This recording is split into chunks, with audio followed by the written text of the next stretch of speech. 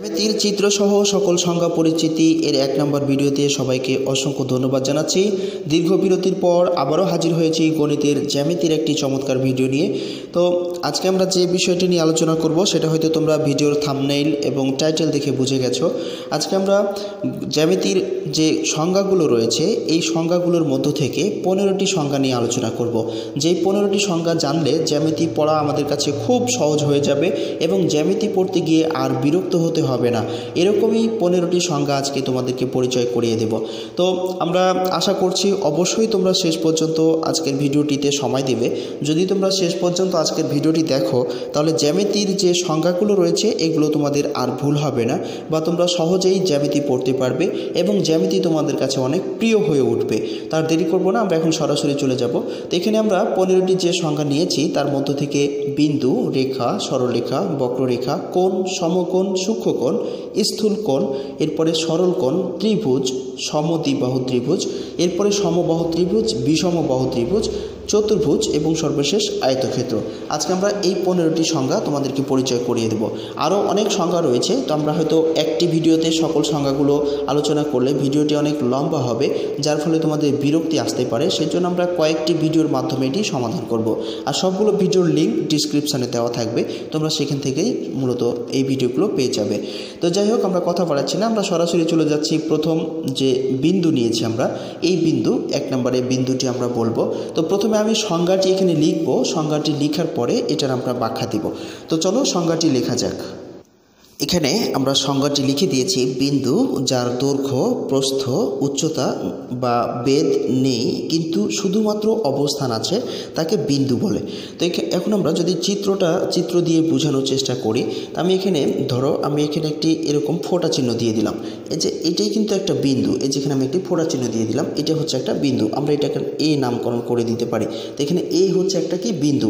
এটার দেখো এর কিন্তু দৈর্ঘ্য নেই, দৈর্ঘ্য থাকলে এটা লম্বা হয়ে যেত।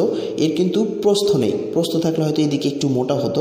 এরপরে উচ্চতাও নেই, শুধুমাত্র অবস্থান আছে, এটা শুধুমাত্র অবস্থান করছে।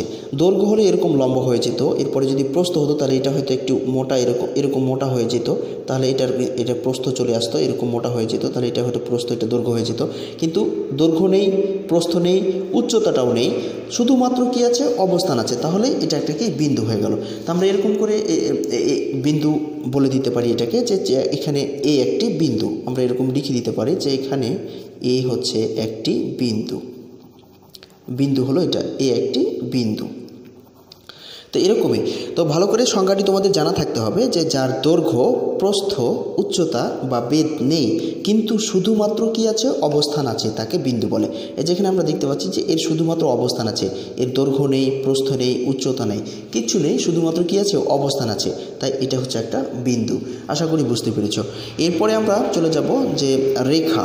তো এরপরে আমরা রেখার সংজ্ঞাটা লিখব। বিন্দুর পরে আমাদের রয়েছে রেখা। তো রেখাটা কাকে বলে এবং রেখাটা কি ধরনের এটা আমরা বলে দেব।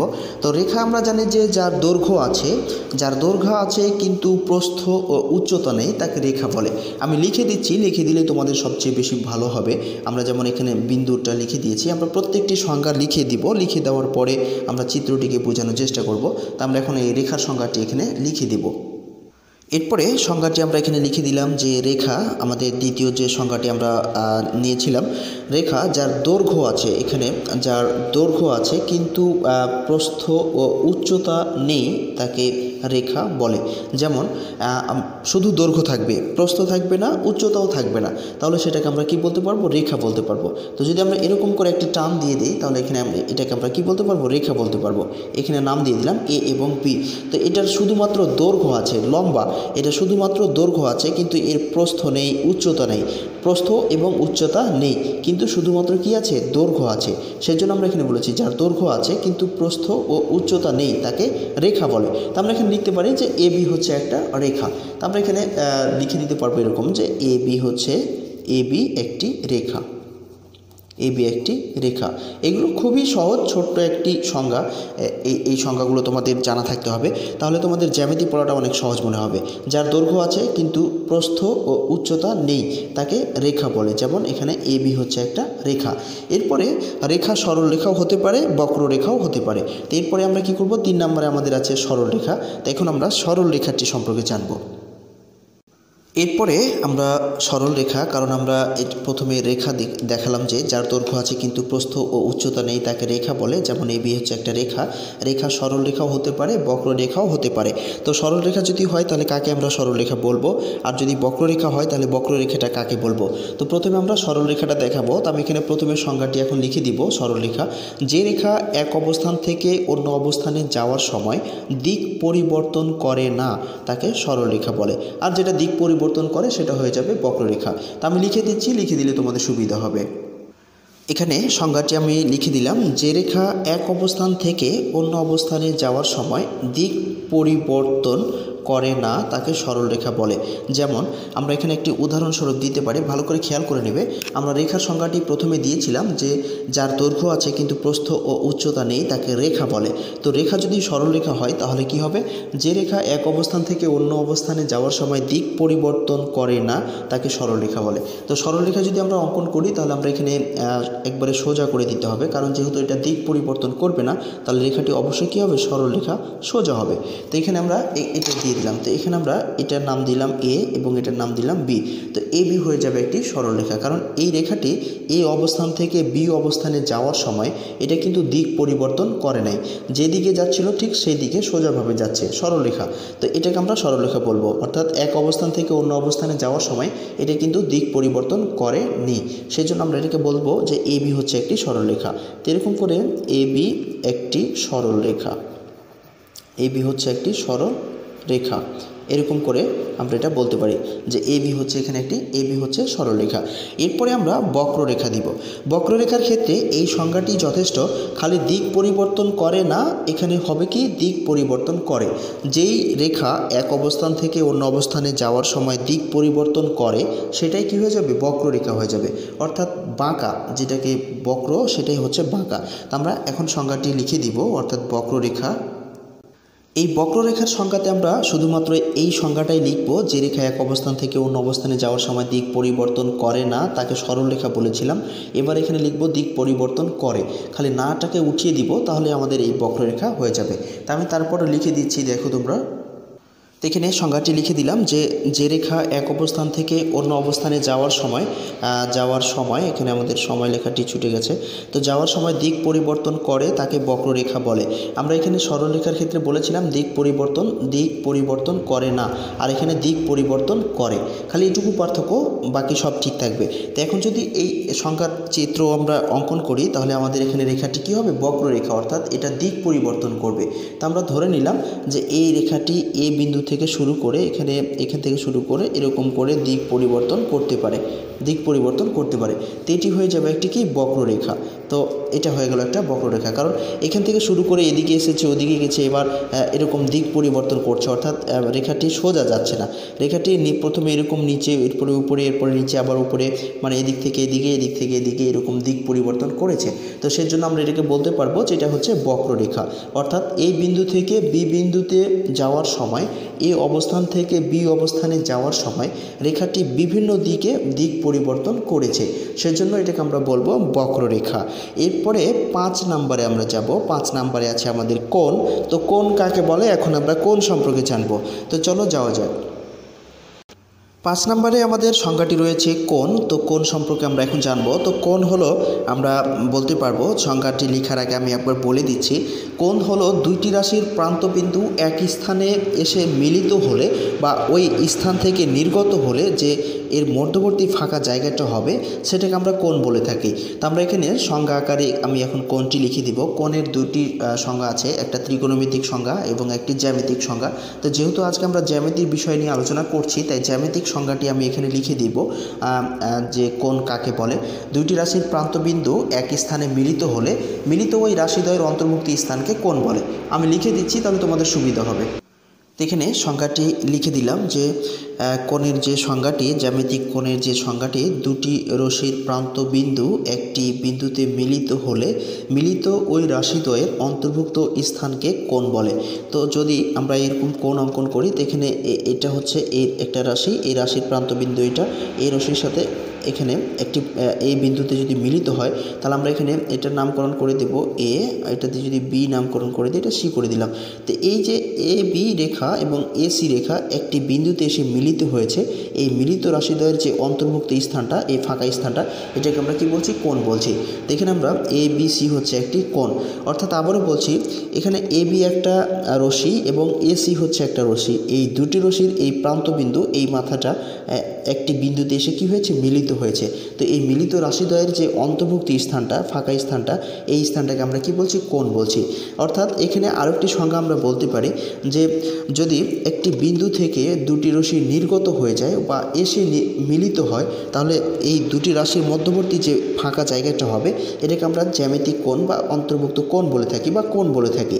অর্থাৎ এখানে আমি এই একটা বিন্দু নিলাম, এই বিন্দু থেকে যদি দুইটা রাশি নির্গত হয়ে যায় অথবা এসে মিলিত হয়, তাহলে এর মধ্যবর্তী যে একটা ফাঁকা জায়গা থাকবে, এইটাকে আমরা কোণ বলছি। অর্থাৎ এরকম করে এদিকে একটা গেল, এরকম করে এদিকে একটা গেল। তো এই যে এই বিন্দু থেকে দুটা রাশি চলে গেল, এখানে পি নিলাম, এখানে ধরে নিলাম কিউ। তো এখানে দুইটা রাশি চলে গেল, অর্থাৎ এরকম করে চলে গেল, তো এটাকেও আমরা কি বলতে পারবো? কোণ বলতে পারবো। তো এই হচ্ছে আমাদের কোণের সংজ্ঞা। তো কোণের চিহ্ন আবার আমরা এরকম করে দিতে পারি যে এটাকে আমরা কোণের চিহ্ন বলে থাকি, এটা কোণের চিহ্ন। তো এরকম করে আমরা এটাকে কোণের চিহ্ন দিতে পারি। কোণের চিহ্ন হচ্ছে এটা, এটা। তো এখানে এ বি সি হচ্ছে একটা, এখানে বি এ সি হচ্ছে একটা কোণ, এখানে পি এ কিউ হচ্ছে একটা কোণ। তা আশা করি তোমরা কোণের বিষয়টি বুঝতে পেরেছো। অর্থাৎ দুইটি রশ্মির প্রান্তবিন্দু একটি বিন্দুতে মিলিত হলে মিলিত ওই রাশিদ্বয়ের অন্তর্ভুক্ত স্থানকে কোণ বলে। যেমন আমরা এখানে দুটি চিত্র দেখিয়েছি। তো এই ছিল আমাদের কোণ। এরপরে আমরা চলে যাব পরেরটাতে, অর্থাৎ এরপরে আমাদের আছে সমকোণ। কোণ আছে কয়েক ধরনের, তার মধ্যে আমরা সমকোণটা এখন আমরা সংজ্ঞাটি লিখব। এরপরে কোণের পরে আমরা সমকোণ, সাধারণত জ্যামিতির সমকোণটাই হচ্ছে মেন কোণ, এটাকে কোণ সাধারণ কোণ পরিমাপের এককও বলা হয়ে থাকে। এরপর আমরা সমকোণটার সংজ্ঞাটা বলবো। সমকোণ হলো সবচেয়ে জনপ্রিয় কোণ হচ্ছে এই সমকোণ, কারণ জ্যামিতির ক্ষেত্রে সমকোণটা সবচেয়ে বেশি গুরুত্বপূর্ণ। এই সমকোণের সংজ্ঞা হিসাবে আমরা বলবো যে কোণের পরিমাণ 90 ডিগ্রি, তাকে এক সমকোণ বলা হয়ে থাকে। ছোট্ট একটি বিষয়, তো আমরা এখন সংজ্ঞাটি লিখে দিচ্ছি, লিখে দিলে তোমাদের সবচেয়ে বেশি মনে থাকবে। তো এখানে সংজ্ঞাটি লিখে দিলাম, যে কোণের পরিমাণ 90 ডিগ্রি তাকে এক সমকোণ বলে। অর্থাৎ সমকোণ হওয়ার জন্য আমাদের শর্ত হলো যে যদি আমরা এরকম করে সমকোণের চিত্রটি এখানে দেখানোর চেষ্টা করছি, লম্ব হতে হবে সরাসরি, কারণ আমরা জানি সরল কোণ 180 ডিগ্রি হয়। 180 ডিগ্রিকে যদি আমরা 180 ডিগ্রির উপরে একটি লম্ব অঙ্কন করি, তাহলে দুই পাশে 90 ডিগ্রি করে কোণ উৎপন্ন হয়। অর্থাৎ আমরা এরকম করে সমকোণটা অঙ্কন করতে পারি যে সোজা একবারে 90 ডিগ্রি কোণটা হবে, সোজা ভূমির ওপরে লম্ব হবে। এখানে এটাই হচ্ছে একটা কি সমকোণ, অর্থাৎ এখানে একটি 90 ডিগ্রি কোণ আছে। তোমরা চাঁদা দিয়ে মেপে দেখবে, খুব সহজে তোমরা এই 90 ডিগ্রি কোণ অঙ্কন করতে পারবে। অর্থাৎ আমরা যদি এটাকে একটা নাম দেই, অর্থাৎ এ, এরপরে দিলাম এটা বি এবং এটা দিলাম সি, অর্থাৎ এ বি এ সি হচ্ছে একটি সমকোণ। কারণ এখানে 90 ডিগ্রি কোণ আমরা চিহ্নিত করে দিয়েছি যে এর ভিতরে 90 ডিগ্রি কোণ আছে। যে কোণের পরিমাণ 90 ডিগ্রি তাকে এক সমকোণ বলে। তো এটাকে আমরা এক সমকোণ বলতে পারবো, অর্থাৎ এটা হচ্ছে সমকোণ। তো এখানে আমরা এরকম করে বলতে পারবো যে বি এ সি এটা সমান হচ্ছে কত? 90 ডিগ্রি বা এক সমকোণ বা সমকোণ, আমরা এটা বলতে পারবো। তো এই হচ্ছে আমাদের সমকোণের সংজ্ঞা, যে কোণের পরিমাণ 90 ডিগ্রি তাকে এক সমকোণ বলে। এটুকুই মনে রাখলে তোমাদের হবে, যে কোণের পরিমাণ হচ্ছে 90 ডিগ্রি তাকে এক সমকোণ বলে। অর্থাৎ এই 90 ডিগ্রি কোণ হলেই সেটা হয়ে যাবে কি এক সমকোণ, এর কম হলেও হবে না এবং বেশি হলেও হবে না। তো এরপরে আমরা চলে যাব সমকোণের পরে চলে যাব সূক্ষ্মকোণ। তো সূক্ষ্মকোণটা কি? এরপরে হচ্ছে সূক্ষ্মকোণ। সূক্ষ্মকোণ হলো যে কোণের পরিমাণ 90 ডিগ্রি অপেক্ষা ছোট, অর্থাৎ 90 ডিগ্রির চাইতে 1 ডিগ্রি কমে গেলে সেটা হয়ে যাবে সূক্ষ্মকোণ। অর্থাৎ আমরা সংজ্ঞাটি এখন লিখে দিব, তাহলে তোমাদের বুঝতে বেশি সুবিধা হবে। তো এখানে সংজ্ঞাটি লিখে দিলাম যে কোণের পরিমাণ 90 ডিগ্রি অপেক্ষা ছোট তাকে সূক্ষ্মকোণ বলে। অর্থাৎ সূক্ষ্মকোণটা হবে যদি 90 ডিগ্রির চাইতে ছোট হয়ে যায় তাহলে সেটাই হয়ে যাবে কি সূক্ষ্মকোণ। যেমন এখানে যদি আমরা একটা চিত্র অঙ্কন করি এবং এখানে যদি আমরা একটা কোণ নিই তাহলে দেখো এখানে আমরা নিলাম এ, এটা বি নিলাম, এটা সি নিলাম। তো এটা হচ্ছে এখানে কোণের পরিমাণটা কিন্তু আমরা ধরে নিলাম, যদি আমরা এটাকে কোণের পরিমাণ 45 ডিগ্রি ধরে নিই তাহলে এটা একটা সূক্ষ্মকোণ হয়ে গেল। অর্থাৎ 90 ডিগ্রির চাইতে যদি ছোট হয়ে যায়, 1 ডিগ্রি ছোট হলেও সেটা হয়ে যাবে কি সূক্ষ্মকোণ। অর্থাৎ এটা হতে পারে 60 ডিগ্রি, হতে পারে 75 ডিগ্রি, হতে পারে 80 ডিগ্রি, হতে পারে 89 ডিগ্রি, অথবা হতে পারে 15 ডিগ্রি, অথবা হতে পারে 30 ডিগ্রি। অর্থাৎ মানে 90 ডিগ্রি অপেক্ষা ছোট হলেই সেটা হয়ে যাবে কি সূক্ষ্মকোণ। অর্থাৎ এখানে এ বি সি হচ্ছে একটি সূক্ষ্মকোণ। এ বি সি হচ্ছে যা 45 ডিগ্রি, এটা হয়ে যাচ্ছে কি একটি সূক্ষ্মকোণ। আমরা এরকম করে এটা লিখতে পারবো যে একটি সূক্ষ্মকোণ। অর্থাৎ মানে 90 ডিগ্রি অপেক্ষা ছোট হয়ে গেলেই সেটা হয়ে যাবে সূক্ষ্মকোণ। তো এই হলো আমাদের সূক্ষ্মকোণ। এরপরে আমরা চলে যাব স্থূলকোণ। তো স্থূলকোণটা হবে, এরপরে আমরা স্থূলকোণটা বলবো। স্থূলকোণটা হলো যে সমকোণ, এক সমকোণ অপেক্ষা বড় কিন্তু দুই সমকোণ অপেক্ষা ছোট। অর্থাৎ 90 ডিগ্রি অপেক্ষা বড় এবং 180 ডিগ্রি অপেক্ষা ছোট কোণকেই স্থূলকোণ বলা হয়ে থাকে। তো আমরা এখন এই কোণটার সংজ্ঞাটা লিখে দিব, তাহলে তোমাদের সুবিধা হবে। এরপরে আমরা এখানে সংজ্ঞাটি লিখে দিলাম যে এক সমকোণ অপেক্ষা বড় কিন্তু দুই সমকোণ অপেক্ষা ছোট কোণকে এখানে দুইবার লেখা হয়ে গেছে, ছোট কোণকে স্থূলকোণ বলে। অর্থাৎ এক সমকোণ মানে আমরা জানছি, একটু আগে আমরা জানলাম যে এক সমকোণ হচ্ছে 90 ডিগ্রি। অর্থাৎ 90 ডিগ্রি অপেক্ষা বড় কিন্তু দুই সমকোণ মানে 180 ডিগ্রি অপেক্ষা ছোট কোণকে স্থূলকোণ বলে। যেমন আমরা এখানে উদাহরণস্বরূপ এখানে আমরা কোণটি অঙ্কন করতে পারি। উদাহরণস্বরূপ যদি আমরা এখানে একটা কোণ অঙ্কন করি তো এটা হবে কি এক সমকোণ অপেক্ষা বড়। যদি এটা লম্ব হয় তাহলে কিন্তু 90 ডিগ্রি হবে, কিন্তু 90 ডিগ্রি হতে হবে না, মানে এর চেয়ে বেশি হতে হবে। তো আমরা এরকম করে একটি এখানে নিলাম, এরপরে আমরা ধরে নিলাম এখানে একটি কোণ আছে। তো এটার নাম দিয়ে দিলাম এ, এটার নাম দিলাম বি, এটার নাম দিলাম সি। অর্থাৎ এখানে 90 ডিগ্রি যদি হতো তাহলে এটা সোজা থাকতো, অর্থাৎ লম্ব হতো, কিন্তু 90 ডিগ্রি অপেক্ষা বড় হতে হবে বিধায় আমরা এই পাশে নিয়েছি। অর্থাৎ ধরে নিলাম যে এখানে 120 ডিগ্রি আছে। তো 90 ডিগ্রির চাইতে বড় হলে 100 ডিগ্রি হলেও সেটা স্থূলকোণ হয়ে যাবে, 120 ডিগ্রি হলেও স্থূলকোণ, 130 ডিগ্রি হলেও স্থূলকোণ, 170 ডিগ্রি হলেও সেটা কি হবে স্থূলকোণ হবে। কারণ আমরা সংজ্ঞায় পড়লাম যে এক সমকোণ অপেক্ষা বড় কিন্তু দুই সমকোণ অপেক্ষা ছোট। এক সমকোণ মানে 90 ডিগ্রি অপেক্ষা বড় হতে হবে, আর দুই সমকোণ মানে 180 ডিগ্রি অপেক্ষা ছোট হতে হবে। এই ধরনের যতগুলো কোণ থাকবে সেগুলো হবে কি স্থূলকোণ। আশা করি তোমরা বুঝতে পেরেছো। অর্থাৎ এখানে এ বি সি সমান হচ্ছে 120 ডিগ্রি যা স্থূলকোণ। আমরা এখানে স্থূলকোণ স্থূলকোণ এরকম আমরা লিখতে পারবো। অর্থাৎ এক সমকোণ মানে 90 ডিগ্রি অপেক্ষা বড় হতে হবে, আর দুই সমকোণ মানে 180 ডিগ্রি অপেক্ষা ছোট। এই ধরনের যত কোণ থাকবে সেগুলোকে আমরা স্থূলকোণ বলতে পারবো। এরপরে আমরা চলে যাব সরল কোণে। তো চলো যাওয়া যাক। এরপরে আমরা সরল কোণের সংজ্ঞাটি লিখব। সরল কোণের সংজ্ঞাটি হচ্ছে যে কোণের পরিমাণ 180 ডিগ্রি তাকে সরল কোণ বলা হয়ে থাকে। কারণ আমরা জানি যে একটি বৃত্তের মধ্যে উৎপন্ন কোণ 360 ডিগ্রি বৃত্তের কেন্দ্রে। তো বৃত্তকে সমান দুই ভাগে ভাগ করলে যেরকমটা হবে সেটাই সরল কোণের চিত্র হয়ে যাবে। তো আমরা সরল কোণের সংজ্ঞাটা জানি, যে কোণের পরিমাণ হচ্ছে 180 ডিগ্রি তাকে সরল কোণ বলে। তো আমরা লিখে দিচ্ছি, লিখে দেওয়ার পরে চিত্রটি এঁকে দেব। এখানে সংজ্ঞাটি লিখে দিলাম যে সরল কোণ যে কোণের পরিমাণ 180 ডিগ্রি তাকে সরল কোণ বলে। অর্থাৎ দুই সমকোণ, যে কোণের পরিমাণ দুই সমকোণ বা 180 ডিগ্রি তাকে সরল কোণ বলে। উদাহরণস্বরূপ যদি আমরা এখানে চিত্রটি অঙ্কন করতে চাই তাহলে আমরা এরকম করে একটি রেখা নিলাম। এই রেখাটি এই কোণটার পরিমাণটা হবে এরকম। অর্থাৎ এখানে আছে কত 180 ডিগ্রি আছে এখানে। তো এই কোণটা হয়ে যাবে কি সরল কোণ। অর্থাৎ এখানে আমরা এইভাবে এই সরল কোণটি দিতে পারবো। অর্থাৎ এখানে এ, আমরা এটা মূল বিন্দু ধরে নিলাম, এরপরে এ বি এবং সি। এখানে এ বি সি হচ্ছে একটি সরল কোণ। এই হলো আমাদের এই সরল কোণের চিত্র। তো এইভাবে আমরা সরল কোণ চিনতে পারবো। অর্থাৎ এখানে দুটি সমকোণ আছে। যদি এর উপরে আমি একটি লম্ব অঙ্কন করি তাহলে এখানে এই পাশে একটি সমকোণ হবে, এই পাশে একটি সমকোণ হবে। তো দুই সমকোণকে 180 ডিগ্রিকেই 90 ডিগ্রি, এক সমকোণ সমান 90 ডিগ্রি। তো যদি দুই সমকোণ হয় তাহলে 180 ডিগ্রি, আর এই 180 ডিগ্রিকেই সরল কোণ বলা হয়ে থাকে। এরপরে আমরা 10 নম্বরে চলে যাব। তো আমাদের 10 নম্বরে রয়েছে ত্রিভুজ। তো এবার আমরা ত্রিভুজ সম্পর্কে সংজ্ঞাগুলো লিখব।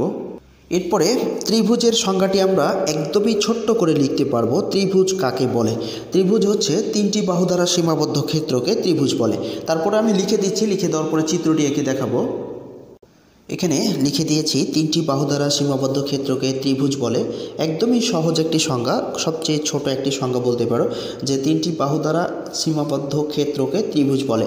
তো যদি আমরা চিত্রটি এরকম করে অঙ্কন করতে চাই, তাহলে এখানে আমরা তিনটে বাহু যদি এরকম করে দিই, তাহলে এখানে একটি ত্রিভুজ হয়ে গেল, অর্থাৎ এ, বি এবং সি। এটা একটা ত্রিভুজ হয়ে গেল। ত্রিভুজের আবার কয়েকটি প্রকার রয়েছে, যেমন ত্রিভুজ কিন্তু তিন প্রকার হতে পারে। একটা ত্রিভুজ আমরা এখানে তিন প্রকারের ত্রিভুজ আমরা এখানে বলে দেব। তিনটি ত্রিভুজ আমরা নিয়েছি, তার মধ্যে হচ্ছে সমদ্বিবাহু ত্রিভুজ একটা হতে পারে, সমবাহু ত্রিভুজ হতে পারে, এরপরে বিষমবাহু ত্রিভুজ হতে পারে। তা আমরা প্রথমেই সমদ্বিবাহু ত্রিভুজটাই তোমাদেরকে দেখাবো। সমদ্বিবাহু ত্রিভুজ কাকে বলে, এরপরে সমবাহু ত্রিভুজ কাকে বলে, এরপরে বিষমবাহু ত্রিভুজ কাকে বলে। তা আমরা এখানে ত্রিভুজ লিখেছি, তিনটি বাহু দ্বারা সীমাবদ্ধ ক্ষেত্রকে ত্রিভুজ বলে। এরপরের ত্রিভুজগুলোও তিনটি বাহু দ্বারাই হবে, কিন্তু এক একটি এক এক ধরনের হবে। এরপরে আমরা সমদ্বিবাহু ত্রিভুজটা সম্পর্কে তোমাদের বলি।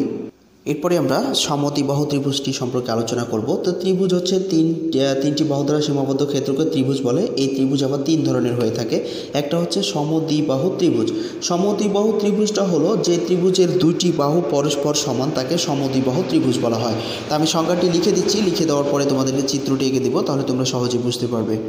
তো এখানে সংজ্ঞাটি লিখে দিলাম যে সমদ্বিবাহু ত্রিভুজ, যে ত্রিভুজের দুইটি বাহু পরস্পর সমান তাকে সমদ্বিবাহু ত্রিভুজ বলে।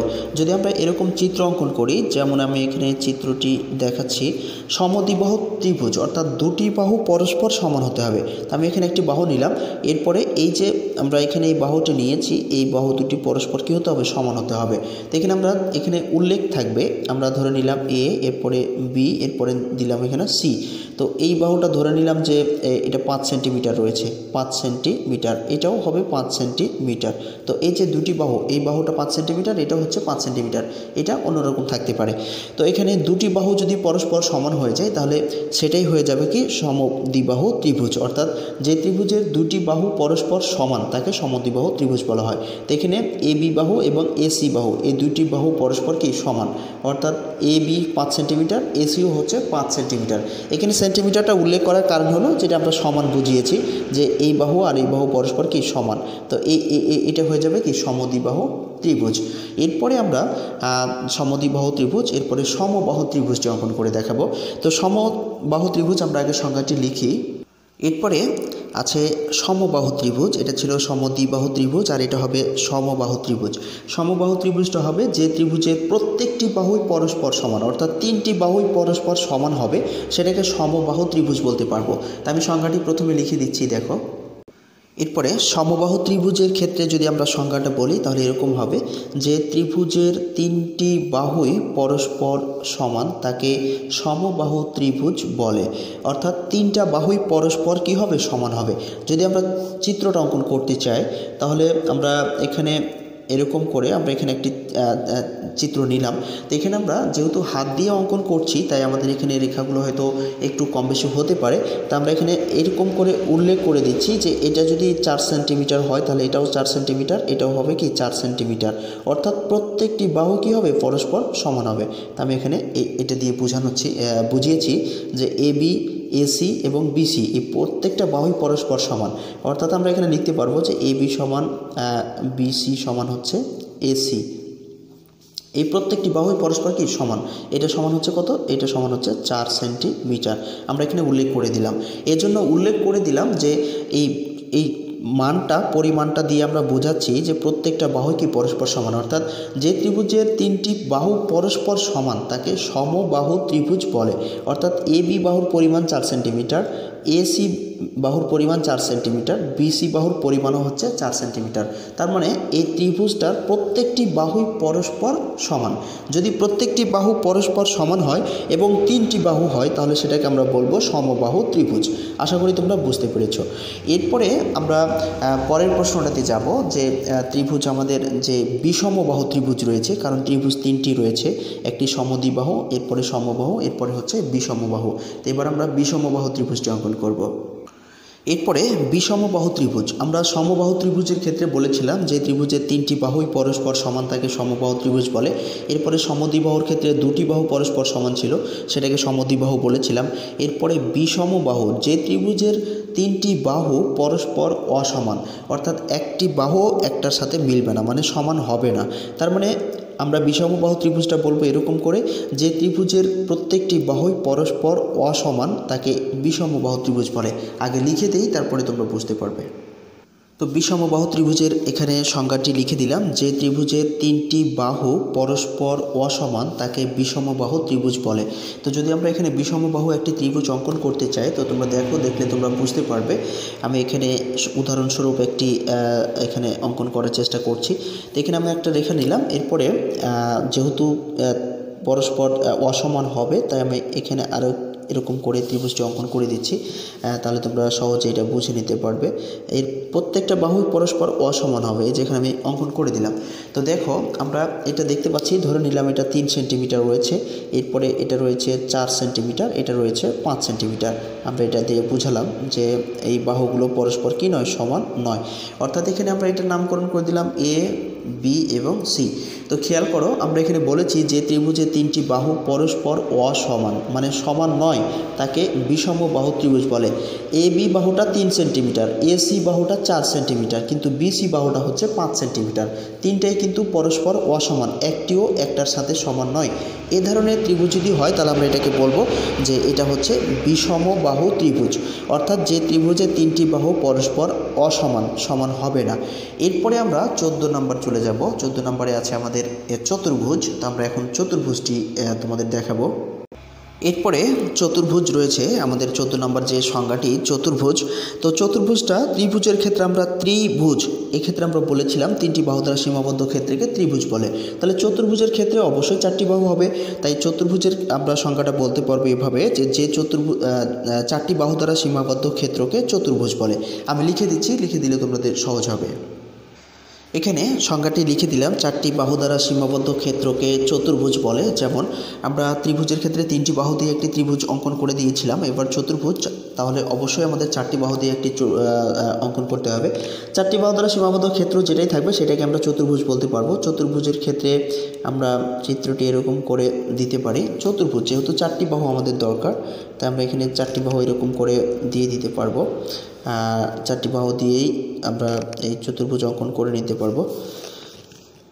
যদি এরকম থাকে তাহলে সেটাকে আমরা কী বলবো, চতুর্ভুজ বলতে পারবো। তো এটা আমি মানে হাত দিয়ে অঙ্কন করে দিলাম, এই জন্য হয়তো একটু মনে হচ্ছে খুব একটা ভালো হয় না। তো এখানে এ বি সি হচ্ছে, এ বি সি ডি, এটি হচ্ছে একটা চতুর্ভুজ। অর্থাৎ 4টি বাহু দ্বারা সীমাবদ্ধ ক্ষেত্রকে আমরা চতুর্ভুজ বলতে পারবো। এখানে এ বি সি এবং ডি, এটি হচ্ছে একটি চতুর্ভুজ। এটি হচ্ছে একটি চতুর্ভুজ, এটা আমরা বলতে পারবো।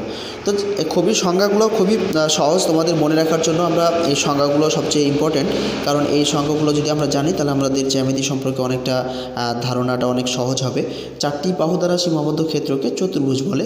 এরপরে আমরা সর্বশেষ আজকের লেকচারের আয়তক্ষেত্র সেটা আমরা এখন এখানে অঙ্কন করে দেব। দেখো, এরপরে আমরা এখানে আয়তক্ষেত্র নিয়েছি। তো আয়তক্ষেত্র 4টি বাহু দিয়েই আয়তক্ষেত্র হবে, কিন্তু আয়তক্ষেত্রের বিষয় সবচেয়ে লক্ষণীয় বিষয় যেটা হলো যে এর দৈর্ঘ্য এবং প্রস্থটা ছোট হবে আর দৈর্ঘ্যটা অনেক বড় হবে। তো সেই জন্য এটাকে আমরা আয়তক্ষেত্র বলবো। তো এর যে সংজ্ঞাটা রয়েছে, আমরা যদি সংজ্ঞা হিসাবে এটাকে বলতে চাই, তো যে চতুর্ভুজের বিপরীত বাহুগুলো পরস্পর সমান ও সমান্তরাল এবং এর প্রত্যেকটি কোণ সমকোণ তাকে আয়তক্ষেত্র বলে। তা আমি লিখে দিচ্ছি, লিখে দিলে তোমরা সহজে বুঝতে পারবে। তো এখানে আমরা আয়তক্ষেত্রের সংজ্ঞাটি লিখে দিলাম যে চতুর্ভুজের বিপরীত বাহুগুলো পরস্পর সমান ও সমান্তরাল এবং প্রত্যেকটি কোণ সমকোণ তাকে আয়তক্ষেত্র বলে। তো আমি যদি চিত্রটি অঙ্কন করে দেই, এখানে খেয়াল রাখতে হবে বিপরীত বাহুগুলো কি পরস্পর সমান, অর্থাৎ বিপরীত বাহুগুলো পরস্পর সমান হবে এবং ও সমান্তরাল হবে, বাঁকা হবে না, সমান্তরাল হবে। এদের সমান্তরাল এবং প্রত্যেকটি কোণ কি হবে, সমকোণ হবে। এর যে আয়তক্ষেত্রে 4টি কোণ হবে, এই 4টি কোণই পরস্পর কী হবে, সমান হবে। তো আমি এখানে মোটামুটি একটা দেখাচ্ছি, তোমরা দেখলে হয়তো বুঝতে পারবে।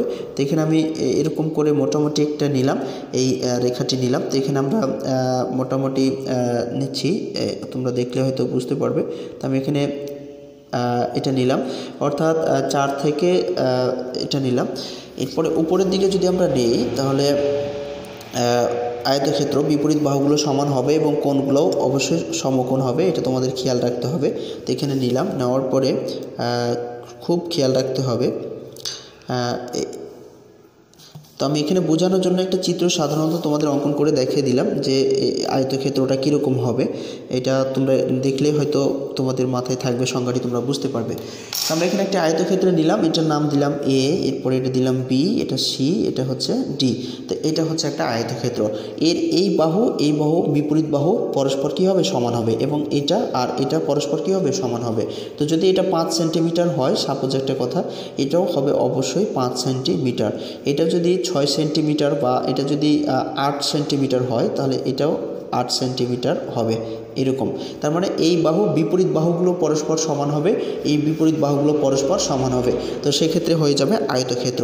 এবং আরেকটি বিষয় যেটা লক্ষ্য রাখতে হবে আয়তক্ষেত্রে, সেটা হবে যে এর দৈর্ঘ্যটা কী হবে, বড় হবে, আর প্রস্থটা ছোট হবে। এরকম যদি হয় তাহলে সেটা হবে আয়তক্ষেত্র। অর্থাৎ এই যেখানে এডি এবং বিসি এই রেখাটা পরস্পর সমান, কিন্তু এর দৈর্ঘ্যটা কি বড়, অর্থাৎ এই প্রস্থর চাইতে এটা বড়।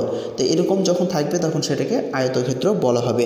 আর এর প্রত্যেকটি কোণ হচ্ছে সমকোণ, অর্থাৎ দেখো এই যেখানে ভূমির উপরে লম্ব আছে, এই কোণটা 90 ডিগ্রি, অর্থাৎ প্রত্যেকটি কোণই হচ্ছে সমকোণ। এটাও কিন্তু 90 ডিগ্রি, এই কোণটাও কিন্তু 90 ডিগ্রি, প্রত্যেকটি কোণ সমকোণ। আমরা জানি এক সমকোণ কোণের পরিমাণ হচ্ছে 90 ডিগ্রি। তো এইরকম যখন থাকবে তখন সেটাকে আমরা কি বলতে পারবো, আয়তক্ষেত্র বলতে পারবো। তো আশা করি তোমাদের মোটামুটি এটা দিয়ে অনেক কাজে আসবে, বা তোমরা এখান থেকে অনেক কিছু আয়ত্ত করতে পারবে। এরপরে জ্যামিতিগুলোও তোমাদের জন্য অনেক সহজ হবে। আর এর পরের ভিডিওতে আমরা চেষ্টা করব আরও জ্যামিতির যে সংখ্যাগুলো রয়েছে এগুলো সমাধান করে দেওয়ার, বা এগুলো তোমাদের সাথে পরিচিত করে দেওয়ার। আর সেজন্য তোমাদেরকে অবশ্যই চ্যানেলের সঙ্গে থাকতে হবে। যদি তোমাদের ভালো লেগে থাকে তাহলে অবশ্যই তোমরা ভিডিওতে একটি লাইক দিয়ে কমেন্ট বক্সে তোমাদের মতামতগুলো লিখে জানাবে। আর যদি চ্যানেলটি সাবস্ক্রাইব করে না থাকো, এক্ষুনি সাবস্ক্রাইব করে নেবে। আর সাবস্ক্রাইব করা থাকলে অসংখ্য ধন্যবাদ, এবং পাশে থাকা বেল আইকনটি বাজিয়ে দিবে। তো ধৈর্য সহকারে ভিডিওটি দেখার জন্য অসংখ্য ধন্যবাদ জানাচ্ছি। দিনটি সবার ভালো কাটুক এই প্রত্যাশায় আপাতত আজকে এখানে বিদায় চাইছি। খোদা হাফেজ।